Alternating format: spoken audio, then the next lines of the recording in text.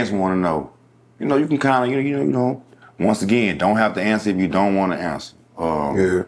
Do you think at the time when Nussie and Boo was having a disagreement, do you think on Nussie's part it was just more of on, I want to get on. I'm not really beefing with this dude. It was more of on, I'm just trying to get on, but it kind of backfired on him.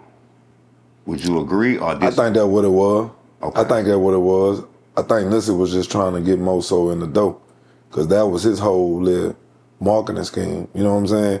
Just to, you know, spark up something to get his feet wet, to get his feet planted. You know what I'm saying? Like, to me, I don't, you know, but, you know, I don't get into deep street shit of what be going on between one person and another person. You know what I'm saying? Did Boosie ever address you about that song, the Don't Wait song? Did he ever act did he ever? No. Okay, so he know it's just business.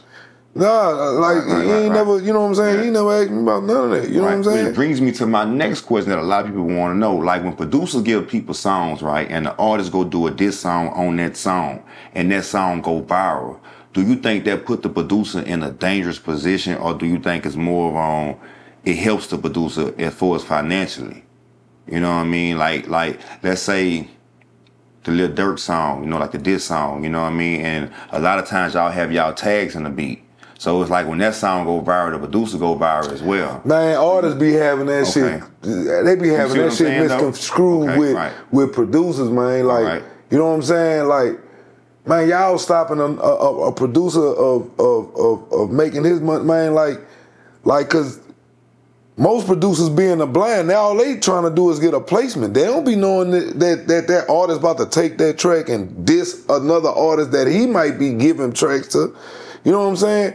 But like, they gotta stop putting producers in between with what he got going on with that artist. What you got going on with him is what you got going on with him.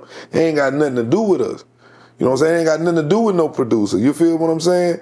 Like, if me as a producer, if I got a problem with somebody, I got a problem with that person. It ain't gonna be with, you know what I'm saying, all that other crap. You know what I'm saying? Okay. Like they gotta stop putting producers in between that, unless that producer right with it and amen with what you got going on.